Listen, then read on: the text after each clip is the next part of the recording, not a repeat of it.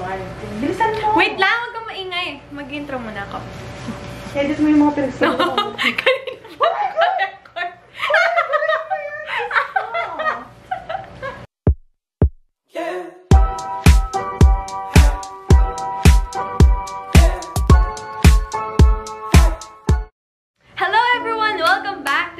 Video. Hi, if you're new here, welcome. My name is Akina, and if you're not, hi, welcome back. So for today, as you have read from the title, yes, we are giving in. We are bleaching our hair today. So ang plano ko talaga, hindi muna ako mag-bleach, pero so before we start this video, I would like to say thank you sa mga nanood ng haul ko. If you guys haven't watched it, make sure to watch it. And hi sa mga bago kong subscribers. Thank you, thank you. Thank you so much for subscribing. And yeah, welcome to the small family. So first, I will part my hair and mamaya na natin pag-usapan kung ano yung mga binili ko. So, ako na magpa-part. Uy, pero pumayat ka? Pumayat ka ba? Or naka-black ka? Sabi nila. Feeling ko pumayat ka ng slide. Stop. Okay. Here's my hairdresser. Sakit sa ilong. Diba? Mag-mask kaya ako. Eh, kaso nag-vlog, di ako maririnig. Okay, so, mamamatay na ako. Masasuffocate na lang ako dito. Kaya sa mag-mask. Expect ko sobrang baho niya, pero hindi naman sobra. Hindi kagaya nung naamoy sa salon. Di ba yung mga sa salon ng baho? So, galing tong Shopee. And, lalagay ko na lang yung link sa baba. So, ganito ang itsura niya. Meron yung powder, bleaching powder. Ayan. So, Okay lang ba? Hindi ka nangangalay? No, it's okay.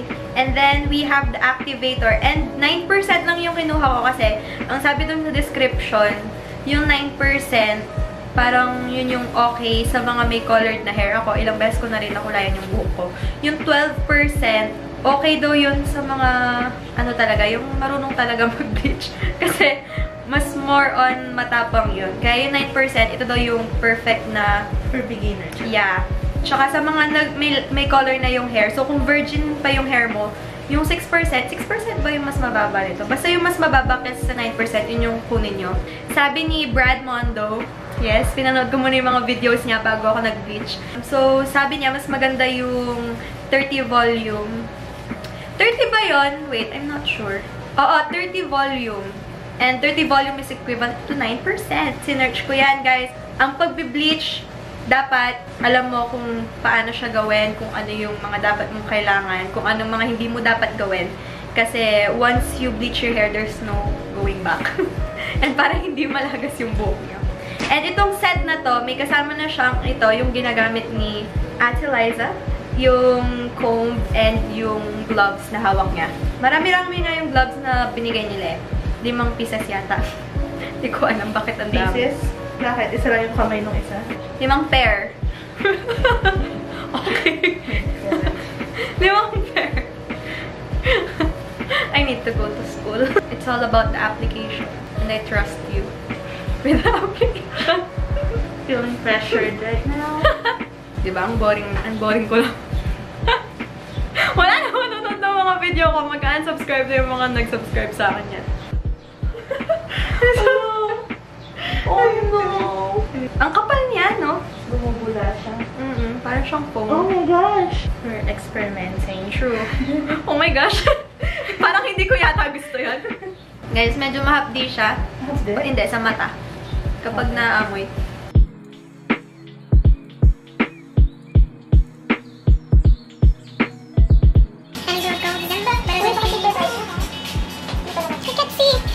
It's only you can see. I can't see.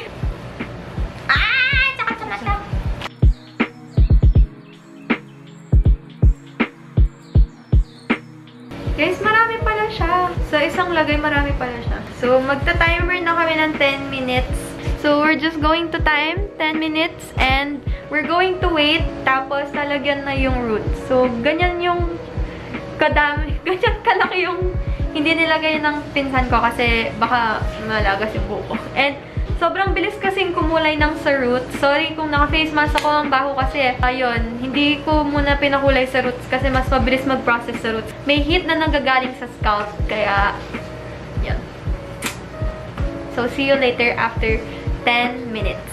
So, here's my hair and we're just waiting. Nagot na ako sa nanay ko, ginamit ko yung ano niya. Pero we're just waiting for 10 minutes. 3 minutes na lang yan. And then we're gonna color the roots. And then, oh my gosh! Ay, wow! Bakit di siya ma-foaming ngayon? Expired yata yung... Oh! Oh my God! That's cool! Uy, pero hindi siya orange. Mala yellow. Or baka it's deceiving me lang. It will orangify. Orangify. Hindi. Magpapabili na lang ang purple siya. So guys, nandito na po tayo sa scary part, no? Hindi po namin sure kung kakasya po ba to for the rest of my hair. Ready na ba ako maging Dalmatian? Wala na, yan na yun. Sure ka? Grabe, magiging totoo yata yung sinasabi mong hair. Hair bleach gana. Uy! Sinasabi mo kasi. Tignan mo, oh. What? Ang dami kasi walang kulay. I'm gonna rate you 3 stars. The 3 is for your patience and for your effort. Bastos ko. Magpapantay ba siya nun? Papantay siya nun? Maybe. I don't know. I'm not sure. I don't know anymore. I just kinda stressed na ako, no, sis? I just can't.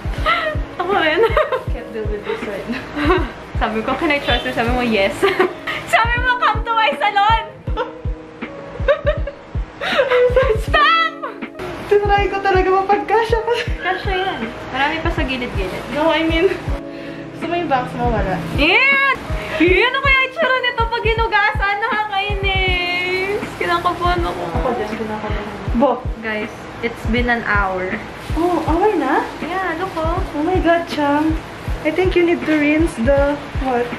But the roots! Oh, shit. So, lilinisin ko lang yung kalat na ginawa dito. Masyado siyang na-stress. Nagkalat siya. And then, we're gonna get back to you. Oh my Tignan God. natin kung anong nangyari. Dito? Ang tagal kong nasa banyo, isang oras na to. Nasa banyo, ang hirap niyang tanggalin and sobrang nag-conditioner talaga ako. But, yeah, I'm not excited for the results. I don't recommend the bleach. Ang bilis niyang mag-powderize. Bakit hindi nakasabi yun sa reviews sa Shopee? Or baka expired na yung pinigay nila sa amin. Pero I don't really recommend it. And the application. And the application, yes, mas mabuti pa talagang sa salon na lang kayo nagpa-bleach kahit na mahal. But yeah, and, yeah. No, air dry first, then Yeah, I will air dry it see first. it for yourself. And then I'm gonna show you guys kung ano itsura niya. Okay. Okay. So, this is my hair. Yeah, it's orange. Pero, it can be fixed. I know. Maayos pa to ng isa pang bleach. And then, pag dumating na yung hair color, I'm going to color it. So, I hope na ma-achieve ko yung pink na gusto ko. So, I will see you guys again kapag magbe-bleach na ako ulit. Bye-bye! Hello guys! So, I just colored my hair again, lalo na yung mga parts na hindi nalagyan ng bleach. Kasi may mga parts sa buhok ko noon na hindi siya nalagyan. Kaya, yun, nilagyan lang ulit ni Mama. And then, hopefully, tignan mo guys, so grabe na yung process niya dyan. Pero sana, pumantay na siya kahit konti lang. Kasi medyo matagal pa bago yata dumating yung pangkulay. Pero hopefully, by then, mawala na yung pagka-orange niya. Kasi gagamitan ko na siya ng purple shampoo. Wala akong mabiling toner eh. Dapat toner yung gagamitan. Kaso, wala talaga akong mabilhan. Online pa. So, hindi ko alam kung kailan siya darating. Kaya, tsatsagain ko muna siya sa purple shampoo. And then, if hindi talaga kaya ng purple shampoo, bibili na ako ng toner. So, I'm just waiting for 7 more minutes and then hugasan ko na to. And then, hopefully, it will be pantay-pantay na. Pero, kinakabahan ako sa part na to kasi medyo nagdidilaw na siya.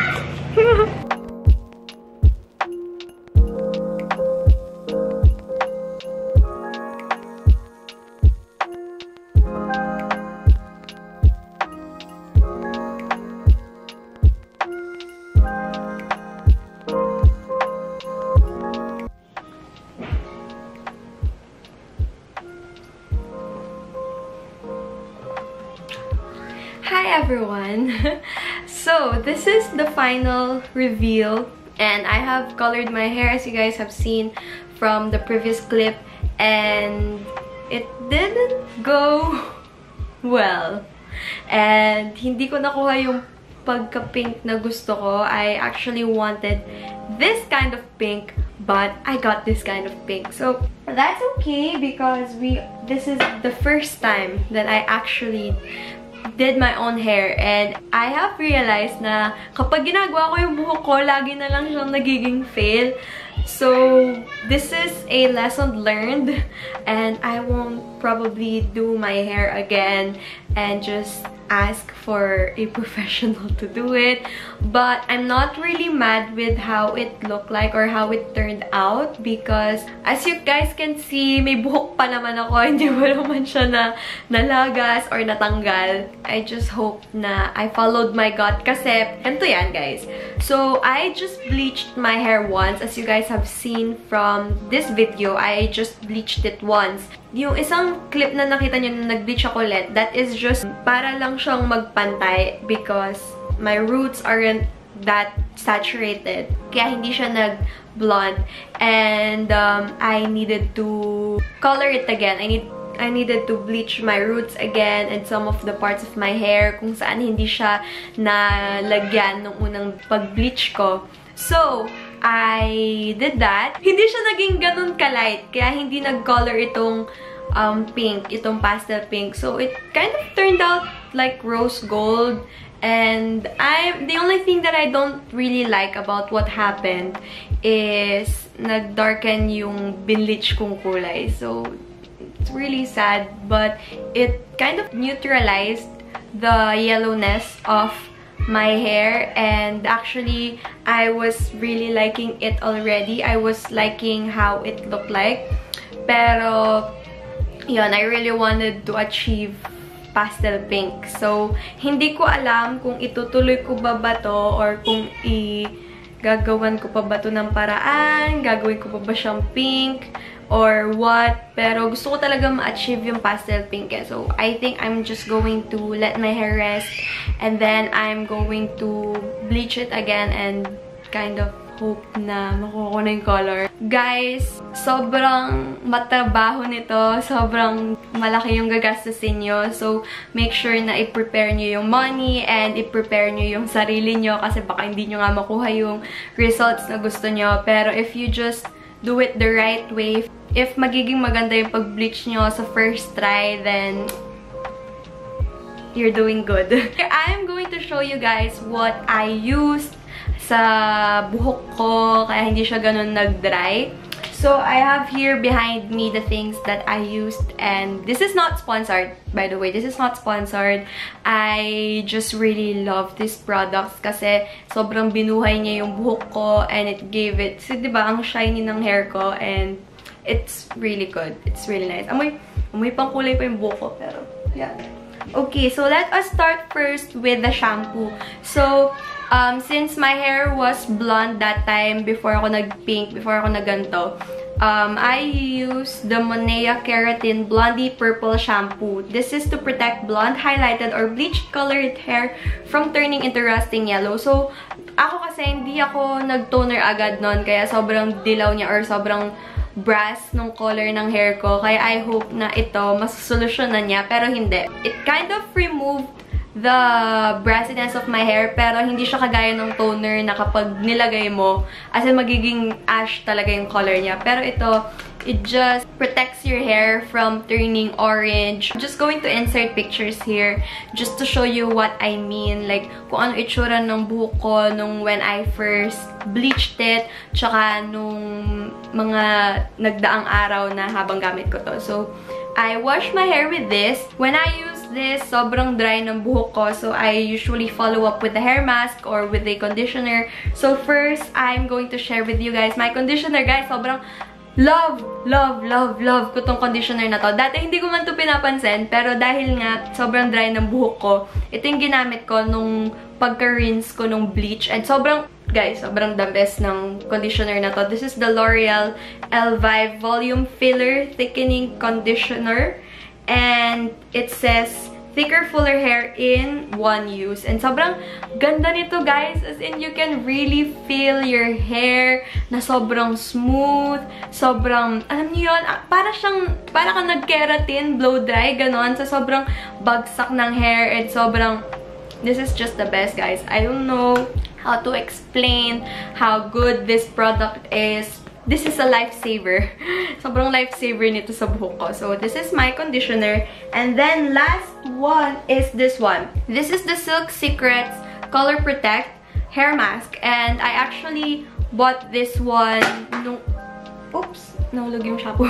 So, I actually bought this one nung bagong kulay yung buhok ko. Nung nagpa-brown ako and nagpa-highlights. Bumili ako ng ganito para ma-protect yung color and para hindi siya agad mawala or matanggal. So, I use this one and it's really good. You put this one on your hair for a minute and then you rinse it off and then sobrang lambot ng buhok ko pag ginagamit ko to, guys. Solid. Pag ginamit mo to, ginamit mo pa yung conditioner, grabe, guys. Sobrang lambot na ng buhok nyo. Parang hindi man kayo nag-bleach or nag-color. So, sobrang ganda. Or parang hindi man siya na-damage. So, sobrang ganda niya. So, I really recommend this one. I bought this one from Watson's. And you can see this one everywhere. One more thing. Since I style my hair, since I curl it, I straighten it, I thought na this is the time where I should really use a heat protectant. Ang mamahal kasi, di ba, nung mga Tresemme na hair protector, yung mga spray, tsaka yung Dove, ang mahal nila, as in 200 sila, or if not, mas mahal pa. So, I saw this one. This is the Vitres Cuticle Coat Heat Protect with Thermo Shield Complex. Protects hair from styling damage. So, it is just an oil that you put in your hair and then it will protect it from the heat of your styling tools. And this is only for 77 pesos. So, I bought this one. And yeah, that's it for today's video. I hope you guys enjoyed. And thank you guys so much for staying with me. And I know ang tagal ko bago ako nakapag-update. But ito kasi yung ginagawa ko eh. Hindi kasi ako makapag-upload ng video kasi iba yung color ng buhok ko and I just don't want to spoil whatever's going to happen. Pero yun, I hope you guys enjoyed this video. And if you're going to bleach your hair, guys, good luck! And God bless you, guys! Yeah, thank you guys so much for watching this video. And I will be updating you guys on my next videos if anong gagawin ko sa buhok ko, if naglighten ba siya, or if, yun, mas naging okay siya. So, I will be updating you guys. And thank you guys so much for watching. I will see you guys on my next video. Bye everyone! I love you all!